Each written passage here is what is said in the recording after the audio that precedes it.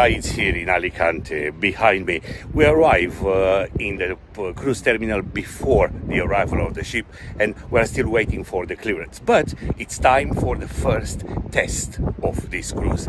Everybody knows that embarkation is one of the most important, can be one of the most stressful, but at the same time the moment which will set the mood for the entire cruise. I cannot wait to see how is embarkation on MSC Lirica.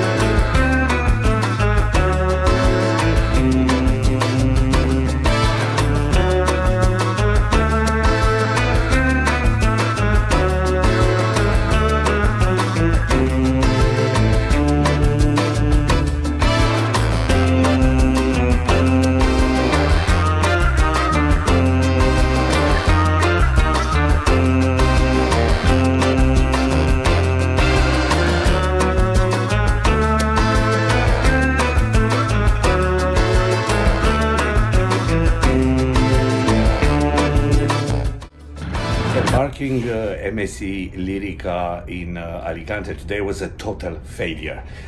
Not because of the ship, it was my failure. Everything was so fast, so smooth, so pleasant that actually I didn't have time to take my camera and film everything. It's interesting because it never happened. I always had my camera ready, but today was like bang, bang, bang, bang. And in 10 minutes, I think, we were already in our cabin. Now I realized that you need to respect some rules if you want to have the perfect embarkation ever. First of all, have all your paperwork in order.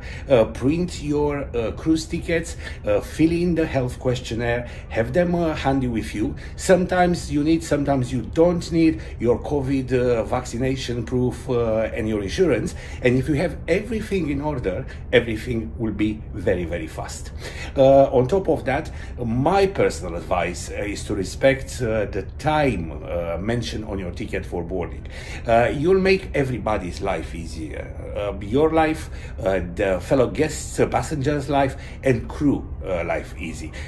Just follow the time on the ticket. People, I don't know, 10, maybe 15 minutes earlier, or 10, 15 minutes later than that mentioned time, but please follow that time, and you'll see that you'll be on board ready to start your cruise so fast. For example, today I didn't have time to stop and take the official welcome on board photo, but no worries, I can welcome on board photo anytime I want for the next 10 days. What can I say? MSC Lirica, one of the best embarkation ever.